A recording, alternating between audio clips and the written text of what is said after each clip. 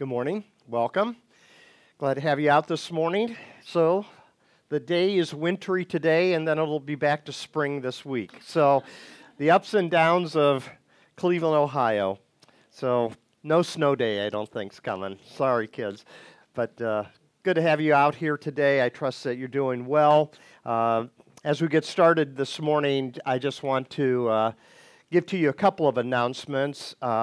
First of all, I first want to express my deepest condolences to Mark and Brian Bowes, who attend the church here on the loss of Marion.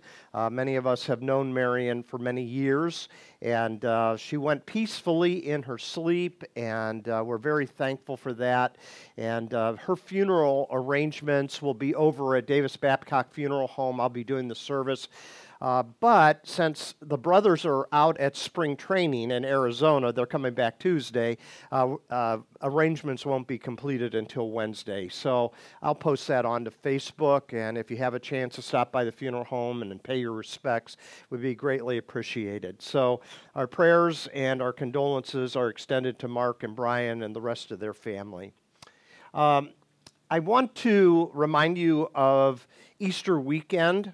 If you have it free, Willoughby does a nice Good Friday service at noon at the Pavilion in downtown in West Point Park. And each year, the different pastors in the area of Willoughby take just a short devotional of the Stations of the Cross. And I know that the weather is always kind of up and down during this time of the year. Sometimes it's really good, sometimes not. Sometimes there's other factors, right, Dan? A couple of years ago, a bird got him while he was sitting during the service. But you're invited out. We'd love to have you out. On Saturday, if you have a couple of moments free and you want to come out at 1 o'clock, we're going to be in the gym for Easter Sunday morning. Get the audio equipment over there as well as some chairs that are set up. On Easter Sunday morning, we'll have some refreshments next door, and we'd love for you to come out earlier and just enjoy some fellowship, have some Danish coffee, tea, those type of things. So we'd love to have you at 9 a.m., and then in the gym at 10 a.m. we'll have our Easter Sunday service. So that's what's coming up, and it's great to anticipate the hope that we have in Christ each year during the Easter season. It is a continual reminder of our assurance and hope in the resurrection. I'm going to ask you to stand with me, and as we get started in our worship this morning, one of the things that we're going to see in the next couple of weeks, both today and next week, is that the disciples of Jesus had the anticipation that he was going to make himself king over the Jewish people and bring in his kingdom. They are disappointed, and as we'll see today, we're going to take a look at Judas, and then next week we're going to talk about Peter. Both of them have their own form of betrayal of Jesus because Jesus did not meet their expectations. And I can understand why they have that expectation. All through the scriptures, there is a reference of a coming king that will set up a kingdom that will be for the common good of all people. So I thought I would share with you this morning just 3 verses real quick, and then we're going to lead into our worship time together. So in the Old Testament, Zechariah 14:9 says, "And the Lord will be king over all the earth. On that day, the Lord will be one, and his name one." Then you fast forward all the way to the end of the Bible in the book of Revelation, chapter 19, verse 16. It says Jesus in this vision of his return and to set up a new Jerusalem upon earth. It says on his robe and on his thigh, he has a name written, King of Kings and Lord of Lords. So this idea of kingship is something that is anticipated all through the Scripture. And even the Apostle Paul, in one of his writings, in 1 Timothy 1:17, gives this wonderful, glorious prayer to Jesus, and he references it as well. To the King of the ages, immortal, invisible, the only God, be honor and glory forever and ever. Amen. Let's start with prayer, and then the team's going to lead us in worship. Heavenly Father, we come before you, and we are thankful for the opportunity to worship you today. And we really do recognize that you are the King of all ages. You're the King of our souls and our hearts. And we come and we worship you and thank you for this time that we have to renew our faith. We pray that you'll receive honor and glory in our singing and in our prayers. And I pray all this in Jesus' name. Amen.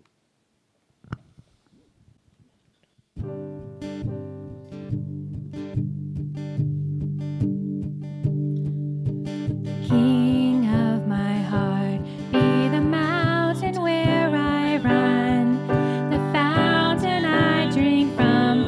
Oh, he is my song.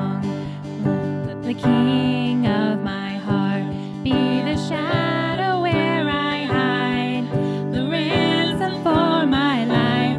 Oh, he is my song. You are good, good. Oh.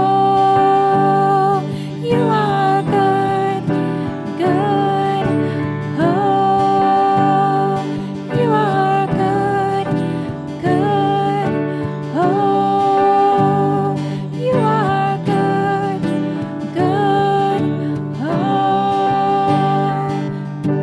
King of my heart, be the wind inside my sails, the anchor in the waves. Oh, he is my song. Let the King of my heart be the fire inside my veins, the echo of my days. Oh, he is my song. You are good, good. Oh, you are good, good. Oh, you are good, good. Oh, you are good, good. Oh, you're never gonna let me down. You're never gonna let me down. You're never gonna let me down. You're never gonna let me down. You're never gonna let me down. You're never gonna let me down. You're never gonna let me down. You're never gonna let me down. You are good, good. Oh, you are good, good. Oh, you are good, good. Oh, you are good, good.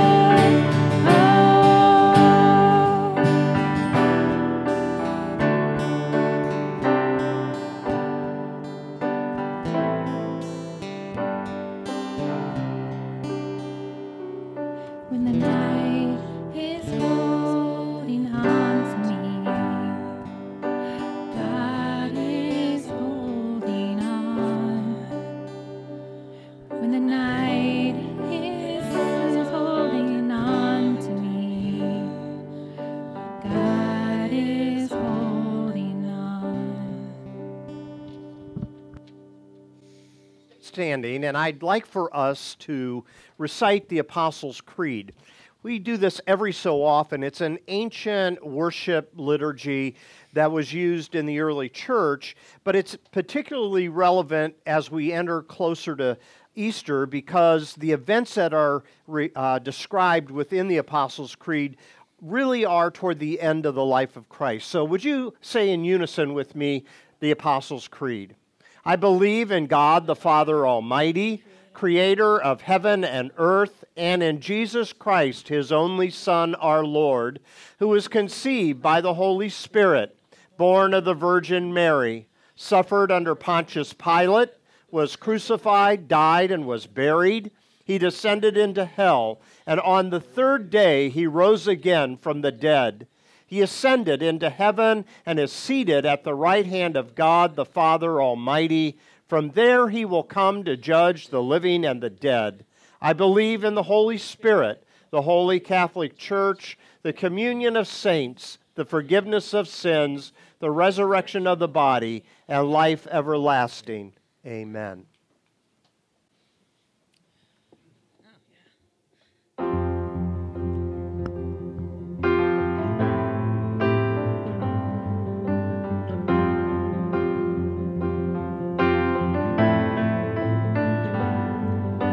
God of creation, there at the start, before the beginning of time, with no point of reference, he spoke to the dark and flashed out the wonder of light. And as you speak, 100 billion galaxies are born. In the vapor of your breath, the planets form. The stars were made to worship, so will I can see your heart in everything you made. Every burning star, a signal fire of grace. If creation sings your praises, so will I.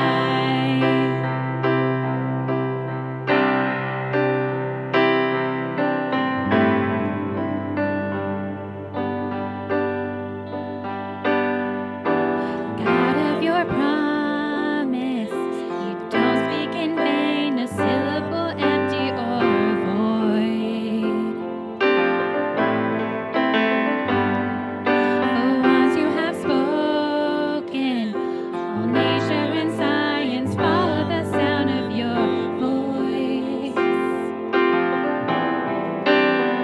And as you speak, 100 billion creatures catch your breath, evolving in pursuit of what you say. It all reveals your nature, so will I can see your heart in everything you say. Every painted sky, a canvas of your grace. Creation still obeys you, so will I.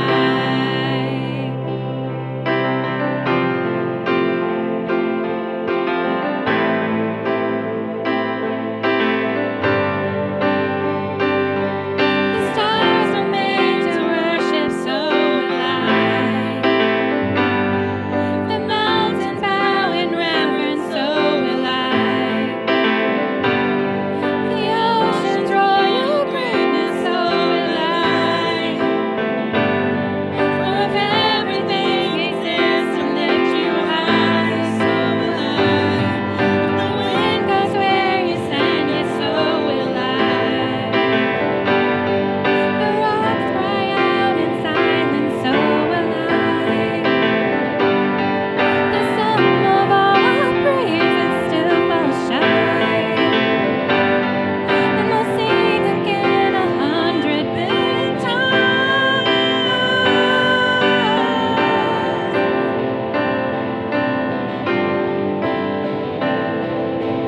God of salvation, you chased out my heart through all of my failure and pride.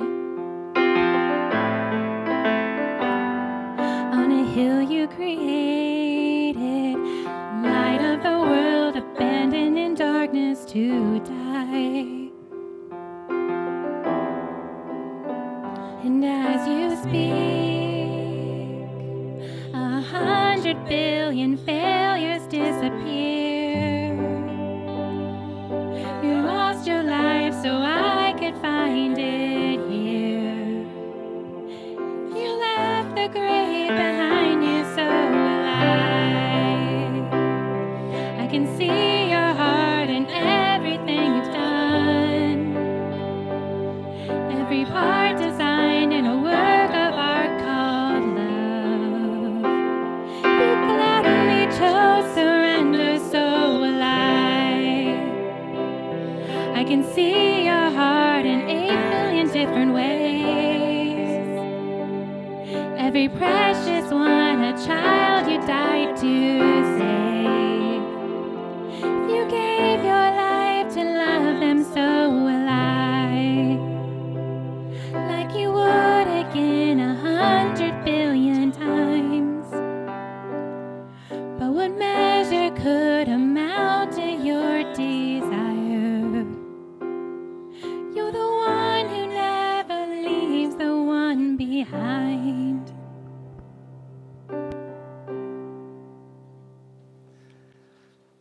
Thank you so much. We haven't done that song in a while, and boy, the lyrics of it really are just kind of exquisite. Why don't you turn and greet your neighbor, and then you can be seated, please. So we continue in this series called Into the Mystic, which is a study of the Gospel of John. And we are coming to that section of the Gospel of John that concentrates on the last week of Christ's life. And last week, we saw when Jesus prayed in John chapter 17, he said, "Father, my hour has come." This hour has been mentioned a couple of different times in the book. It was introduced to us when he changed the water to wine, and he told his mother Mary, "My hour has not yet come." But in the prayer of John 17, he says that his hour is coming. And it builds on that as we move into the last half of the book. So here's what we are looking at. We've gone through the first number of bullet points here, and we're at this point where we're talking about the stormy waters that are awaiting Jesus in the last week of his life, and not only Jesus, but those who are his followers as well, because the disciples, for as devoted as they had been all their life to Jesus, or at least 3 years of his life, traveling with him, listening to him, watching him do miracles and so forth, now we come to this stormy water that will test their faith and test their resilience and test their commitment. And what we will find is some will arrive safely to shore and others do not. But as we look at this, what we see is a number of interesting characters that are introduced to us in the Gospel of John. And when you hear the word Judas, you automatically frame certain things about this individual because you probably have heard his story before. He is mentioned in all 4 Gospels, but what's interesting is he is not mentioned in the same way in all 4 Gospels. It's kind of a unique portrait, including the Gospel of John. And Judas is this individual that has this scarlet letter upon his chest as the one who has betrayed Jesus. And because of that, I have not run into too many people who have named their son Judas because of the association, right? But he was a dedicated disciple of Jesus. He's one of the ones that received the call to follow Jesus, and he took up that call and he committed to the ongoing ministry in the 3 years that Jesus did his earthly ministry. But something happens, and that's what we want to take a look at. And you can see by a few references here that he's mentioned more specifically in the Gospel of John than just the individual mentioned in Matthew, Mark, and Luke, where he's the individual that betrayed Jesus by a kiss in the garden when he brings soldiers to arrest Jesus and then take him to trial. And so what we want to understand today a little bit is how John is portraying Jesus. And as we look at him, one of the things that we're going to come away with is he is a very mysterious character in the John narrative. He's an individual that has kind of his own agenda, you might say. In Luke's account, the reason that he betrays Jesus, we're told, is because the devil made him do it. In Matthew's account, Matthew says he did it for the cash because he sells Jesus out for 30 pieces of silver. In John, though, John portrays him as an individual that is encased in darkness, because that's the metaphor John uses, darkness and light. And he is not able to come out of the darkness until it's too late, until he is ashamed and regrets the decision that he makes in betraying Jesus. So in John's gospel, he becomes symbolic in many ways too, because his name, Judas, is very close to the name Judah. So it's in Judah, where there is Jerusalem, where there is the temple. But Judas in his day is a common name. It's a name of valor, because when the Jewish people fought at Masada during the Jewish Revolution, it was the family of Judas Maccabeus that led that revolt. And so back in that day, Judas would be a great name of someone that they are hoping will lead a group of people to freedom, right? Isn't that ironic? Now, in our day, we associate him with this atrocity, right? But in that day, there was this hope, there was this expectation, as there was for the Jewish people as well. There's some history behind his name. And the Christian faith was born out of a period of time when they initially met in the synagogue. And some things happen. We find that there is another Jewish revolution trying to overthrow the Roman Empire in 66 AD, and it doesn't go quite as well as under the family of Judas Maccabeus. And what we find is that some individuals had to hide out at a place called Masada for a while until they finally starved to death. And then finally the Romans come in and they destroy the temple. And in 70 AD, the Jewish people have to scatter from Jerusalem. And many of them had to make their way as far away as Ephesus in Asia Minor. And the writings of John are kind of centered around those 7 churches that are mentioned in the book of Revelation in Asia Minor. And it is believed that John finds his way to Ephesus, and that many of the folks that were a part of the Johannine community also made their way to Ephesus, and they began to meet again in the synagogues like they did initially. Problem is, the Jewish people that were in charge of the synagogue in those cities, they didn't want to happen to them in this new location as it happened in Jerusalem. So the Johannine community was beginning to be pushed out of the synagogues, and they had to find their own way and meet in new places. And where they found themselves were in house churches. And what we find is there is this attitude behind the Gospel of John where the Jewish leadership that will eventually try Jesus, condemn him, and put him to death are the people that are very subtly being condemned and embodied in a way in the person of Judas. Does that make sense? Okay. So John's gospel is very critical because what we find is there is some push against Jesus very early, really, in his ministry. So if we were to look at this picture, it is the end of the story. It's in the garden where there's this mob that is brought to arrest Jesus, and Judas is going to betray Jesus by giving him a kiss, a sign of intimacy, a sign of loyalty. But what we find is there is this chronology, and we're not going to look at all the passages, but there is this chronology of Judas that we need to understand before we get to the act of betrayal. So in a couple places in the Gospels, we see he's one of the 12 disciples. Secondly, we see that he sees the miracles. He's the one that sees the raising of Lazarus. He sees the healing of the blind man. He sees the healing of the lepers and so forth. But in John chapter 6, when he feeds the multitude, when Jesus multiplies the bread and the fish, there is a little bit of tension that takes place.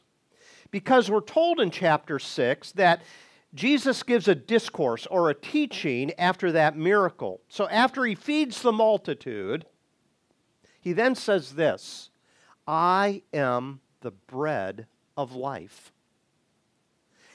And some of the Jewish people began to push back on that because he talks about how he came down from heaven. So listen, chapter 6, verse 48, it says, "I'm the bread of life. Your ancestors ate manna in the wilderness, yet they died.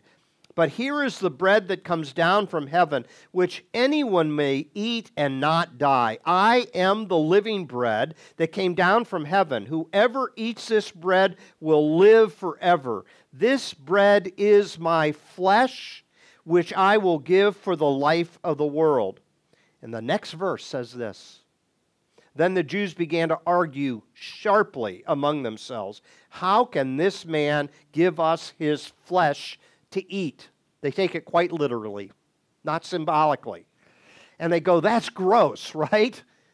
What on earth is he talking about?" And there is now a turning away. And what we're told in the text here is that Judas was a part of that group that began to see a little bit of hesitation about what Jesus represents and what he's teaching.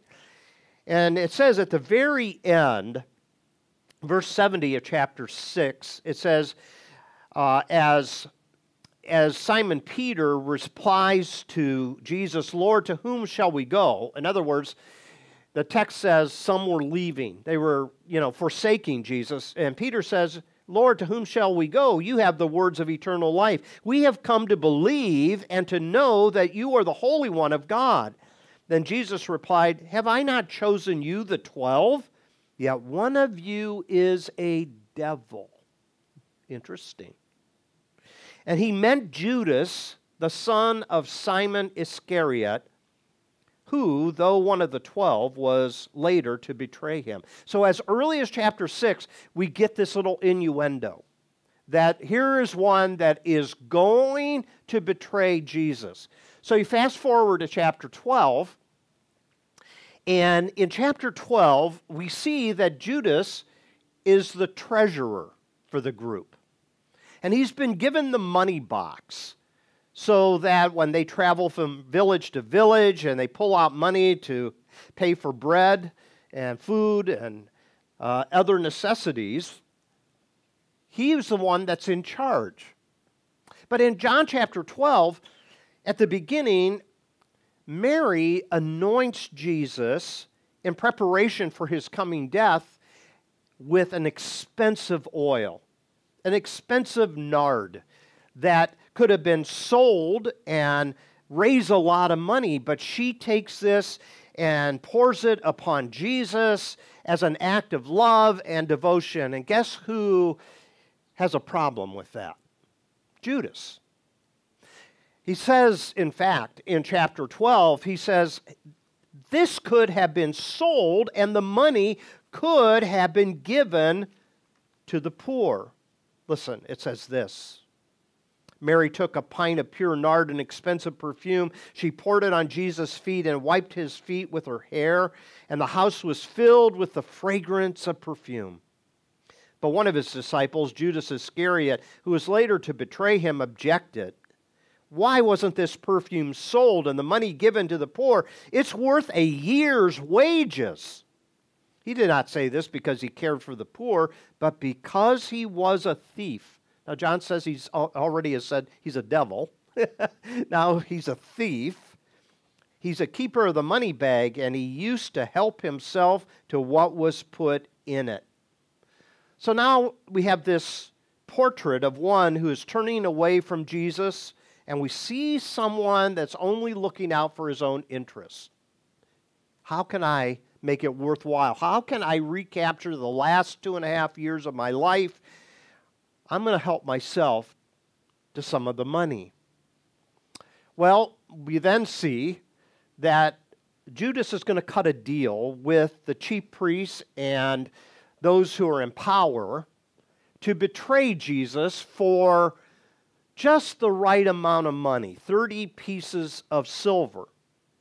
And we're told this in Matthew chapter 26, and then he begins to look for the right moment.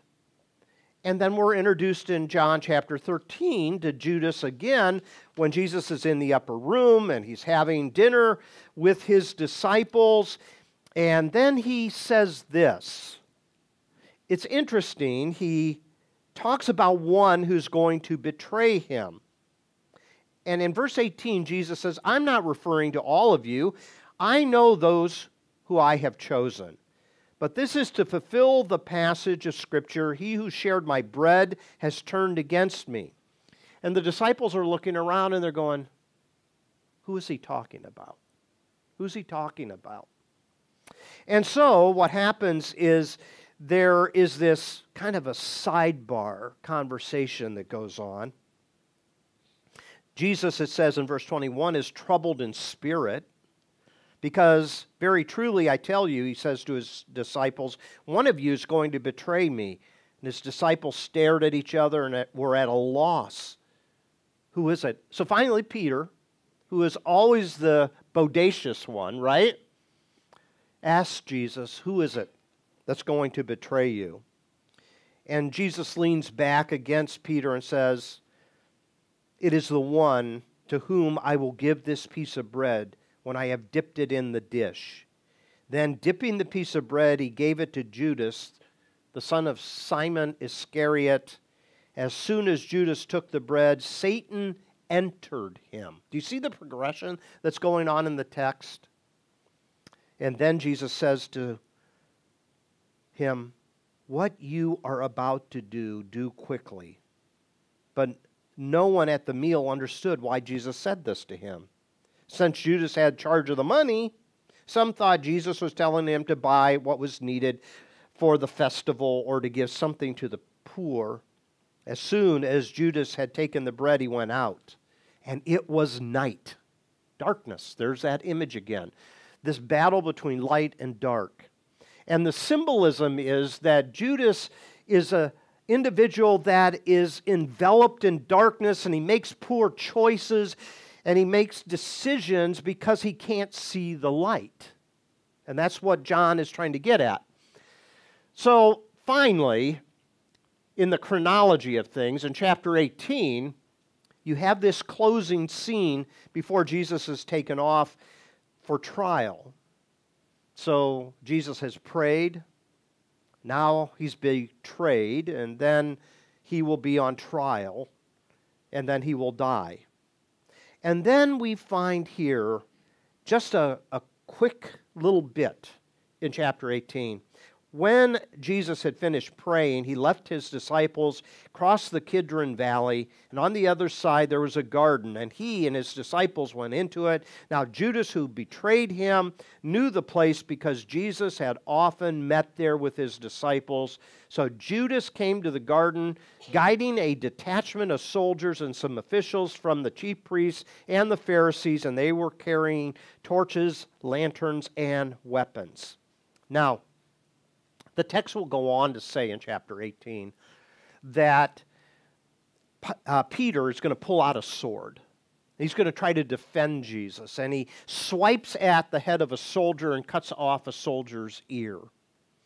And Jesus will end up healing that individual, but what we're not told in the text, ironically enough, is that John does not record the kiss of betrayal. That's recorded in the other gospel accounts. But this kiss of betrayal that we see in the other gospels is in contrast to what John is trying to do. All of us at times have kind of a Judas heart. And I think that's what John is trying to get at. We look out for ourselves. It's not just Judas that's a complicated character, it's all of us.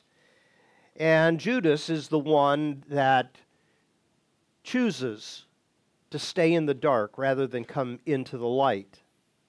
I think Judas is a symbol of all those who prefer darkness to light, or those who prefer death to life, you might say. And so here in John chapter 18, we find this very interesting close to the life of Judas. We're not told about his death. That's in Matthew. And there's a mention of Judas in Acts chapter 1, where after Jesus is tried and crucified, Judas, in great remorse, goes back to the leadership and throws the silver onto the ground and wants them to take it back. And the leaders say, no, what is done is done. And the text tells us that he goes out and he hangs himself and commits suicide. Well, in John's account, what's interesting is he doesn't mention any of that because he is still trying to portray, I think, that Judas represents something bigger. Next week we'll see in Peter's denial of Jesus that even though Peter makes the mistake of denying Jesus 3 times, by the end of the book he's restored. Jesus has forgiven him. Couldn't the same thing have happened for Judas as well? John doesn't want that. Okay? John is trying to make sure you understand, and I understand, that Judas did the dastardly deed, right? How about us? Well, it's interesting what happens in church history. Sometimes there is an attempt to reshape the narrative. So there was a discovery back in the 1970s in Egypt of a manuscript. And this manuscript was titled The Gospel of Judas. Now, it took a while for them, because it was in very bad shape, it took them a while to reconstruct it, and then finally, in 2006, it was translated into English, and you can find a public domain translation of the Gospel of Judas. There's bits and pieces that are missing where the manuscripts had holes in it and that type of thing. But what is interesting to me in this Gospel of Judas is the fact that sometimes there's another take on something. Doesn't make it right, but it's an interesting take. So how many of you have ever read any of Dan Brown's books? Okay, all right. Dan Brown has written a number of different books, and in particular, the Da Vinci Code. How many of you have ever seen the film The Da Vinci Code? There was a group of Gospels that were written that was called the Gnostic Gospels. And that's the premise of Dan Brown in the Da Vinci Code, that this extra literature suggests that Jesus got married to Mary Magdalene and had other children, and they reside in France. So anyways, the Gnostic Gospels are a number of Gospels that were not put into our Bible because it built this idea that the way to salvation is not through the death, burial, and resurrection of Jesus, but through knowledge. So gnosis means knowledge. Gnostic Gospels means there's a teaching that came about that said you have to have this hidden and special knowledge to be able to be set free from the imprisonment of the flesh that we call our body. Now, this is pretty heavy stuff, right? Not that we're going to get into Gnostic theology this morning, but here's what the take of it is. Gnosticism believes that matter, I don't care what it is, it can be this table or it can be our body. All matter is evil, and the great objective of life is to be set free from this prison of our own body. And when we do, we will be absorbed into what's called the pleroma, the fullness of God. Now, the Gospel of Judas suggests that Judas was the only faithful disciple of Jesus. Why? Because his betrayal of Jesus caused the trial and death of Jesus, which ultimately then set Jesus free from this body, this corrupt body. So it's written rather strange, and I put this just so you get a feel for it, okay? Here's one of the passages. This is the secret message of judgment Jesus spoke with Judas Iscariot over a period of 8 days, 3 days before he celebrated Passover. And when he appeared on earth, he did signs and great wonders for the salvation of humanity. Some, and then you see parentheses, they had to supply a word where there were some holes in the manuscripts. Some walked in the way of righteousness, but others walked in their transgression. So the 12 disciples were called. He started to tell them about the mysteries beyond the world and what would happen at the end. Often, he didn't reveal himself to his disciples, but you'd find him in the midst as a child. Then a little bit later it goes on. Then Judas said to Jesus, "How long can a person live?" Jesus said, "Why are you amazed at the lifespans of Adam and his generation are limited in the place he received his kingdom with his ruler?" Some of that doesn't make sense. That sentence doesn't make a lot of sense, does it? So, you know, the effort to translate is also the effort to try to understand the mindset of the writing. Judas said to Jesus, "Does the human spirit die?" Jesus said, "This is how it is. God commanded Michael to loan spirits to people so that they might serve. Then the Great One commanded Gabriel to give the spirits to the great generation with no king, the spirit along with the soul." Strange. That's why some of these Gospels were never collected by the early church and put into the canon of Scripture, because it just...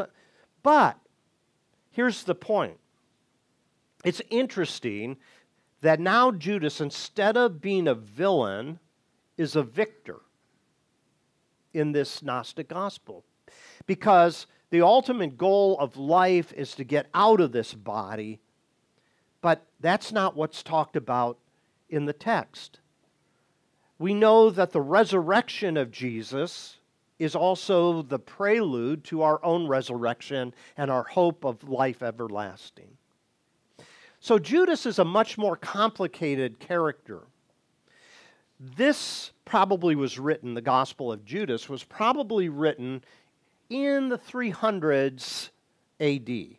So it's several hundred years after the time of Christ. But what has happened is they are trying to reshape the story. The Gospel of Judas is a Gnostic gospel with this premise that the betrayal of Jesus was part of the divine plan to set him free from the prison of the body. So now we come to what John is trying to communicate. In the Gospel of John, Judas is this character that's part of the inner circle, but he had this apocalyptic expectation that Jesus was set up his kingdom and that Jesus would be king and that the Jewish people would be set free. But nothing is going right. Jesus is doing all these crazy things like allowing a woman to pour out all kinds of money upon him. So he steals. He's a thief. But more than that, he's a symbol of those who prefer death to life and darkness to light. And in the end, he betrays Jesus with a kiss. And this kiss, I think, symbolizes his own frustration with Jesus. His own frustration that Jesus didn't carry out his wishes. I think that's where we find ourselves sometimes, right? That God doesn't do what we want Him to do. That sometimes God works in His own way and in His own time, and as much as I pray, it doesn't seem to do much good. And so a lot of times we have this inner Judas inside of our spirit where we kind of are so disappointed with Christ that we at times think about, why do I even hold on to this any longer? Why? Why don't I just give it up? Well, what we find here in the text, I think, is Judas symbolizes a world that cannot transcend the human quest for security and certainty, because that's what he wanted. He wanted certainty that Jesus was king, that He would set up His kingdom, and everything was going to turn out great. And that's all of us, really. But Judas also kind of symbolizes those who are willing to betray their closest relationship to preserve their perspective of how they think the world should work. This is how you should do it, Jesus. You should amass a great army like Judas Maccabeus did and lead this rebellion and set us free. Well, as Pope Benedict XVI said, the very name Judas raises among Christians an instinctive reaction of criticism and condemnation. However, the betrayal of Judas remains a mystery. Did he do it for money? Was it out of greed? Did he do it because he couldn't let go of the preconceived notions of how he thought God should work through His Messiah? In John's Gospel, he's kind of destined to carry out this critical role within the cosmic drama. And Judas, as he is kind of demonized within our own thinking, becomes a favorite scapegoat. But in the end, I think, what we find is that Judas could have received the kiss of forgiveness rather than the kiss of betrayal. He really could have. He just made the mistake of not trusting Christ. And so he did it for money, and then he throws the money back on the floor. He dies a suicide death, and they call that field where he dies the field of blood. Interesting. There's two different accounts of how he died. He hung himself in Matthew, but in Acts chapter 1 it says he fell and his internal organs bust open. So how do you reconcile that? Well, scholars go, well, the rope broke and he he fell. We don't know. But what we do know is this. At times, it's easy to betray people in a variety of different ways. For John Newton, it was through the selling of slaves. For Hitler, it was the denial of the humanity of the Jewish people. For others, it's denying basic human rights, and for others, it's the selling of weapons that will kill other people for profit. For some, it is the selling of drugs that are laced with fentanyl that will eventually kill those who take it, all for the same reason, money. For some, it might be the selling out of a coworker for the sake of advancement and increase in pay.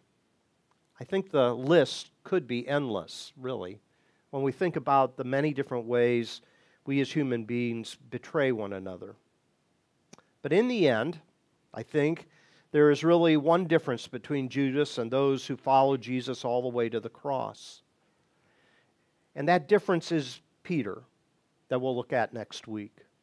The individual that betrays Jesus, but in the end, here's the comforting words. Peter, do you love me? And Peter has the opportunity to say, you know that I love you. So I'm going to have you go ahead and get Corey. We're going to do a closing song. Amazing Grace, My Chains Are Gone. That's a great song. And it's a song that reminds us that God's grace is available to all of us. But I think we have to realize that the Judas in us at times gets in the way of experiencing amazing grace.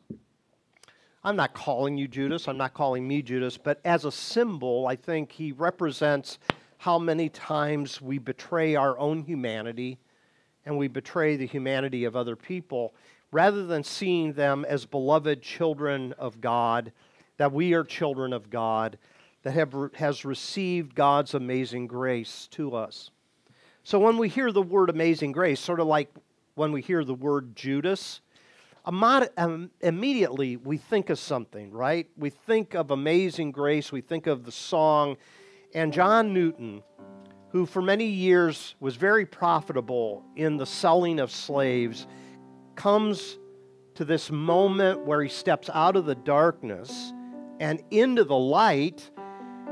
And when he receives this full assurance of God's love for him, he pens the song, Amazing Grace, how sweet the sound that saved a wretch like me. Stand with me, please, and let's close our time together with Amazing Grace, My Chains Are Gone. How sweet the sound that saved a wretch like me. I once was lost, but now I'm found. Was blind, but now I see. My chains are gone. I've been set free.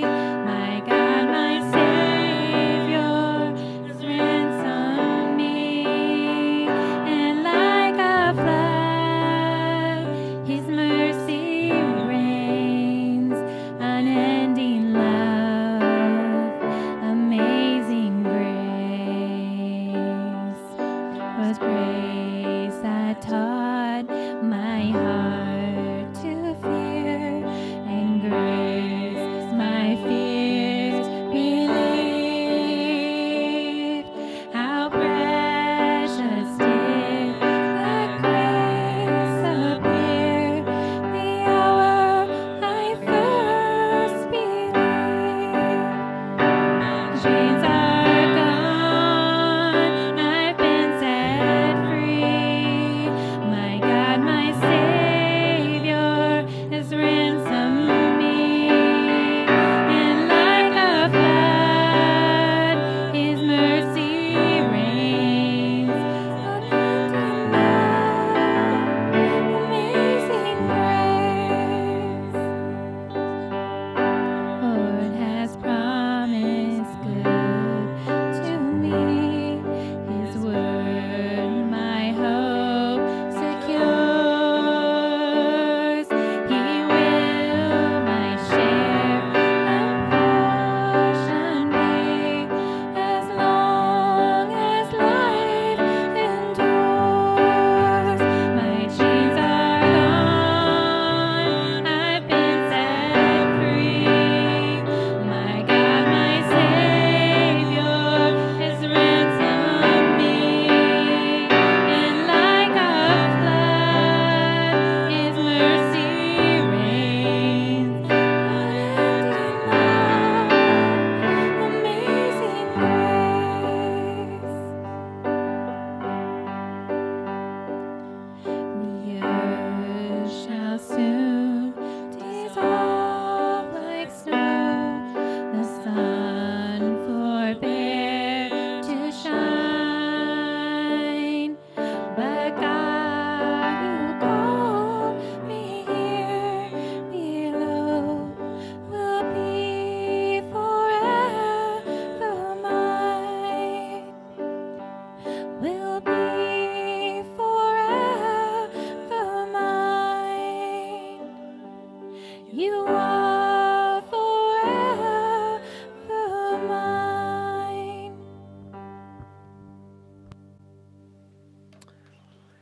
Oh, that's a wonderful promise. You will forever be mine. Jesus put it this way, I am the good shepherd, and no one can take you out of my hands. Isn't that great? Let's pray. Lord, as the good shepherd, the great shepherd of the sheep, we thank you that none of us are lost because of your amazing grace and mercy. Indeed, Judas teaches us a lesson of just stepping into the light and allowing your love to cover us all over again. We praise you for the eternal security that we have because of Christ, His mercy and His grace. We're thankful that nothing can separate us from the love of God that is found in Christ Jesus, our Lord. So pour out your love upon us. May we be filled to the brim with the knowledge of how much you care. Many times we don't understand your ways or your timing, but help us to stick with it to the end. Help us to be faithful because your promise is good. And we rest in your goodness. And we pray in Jesus' name. Amen. Hope you have a great week, everybody.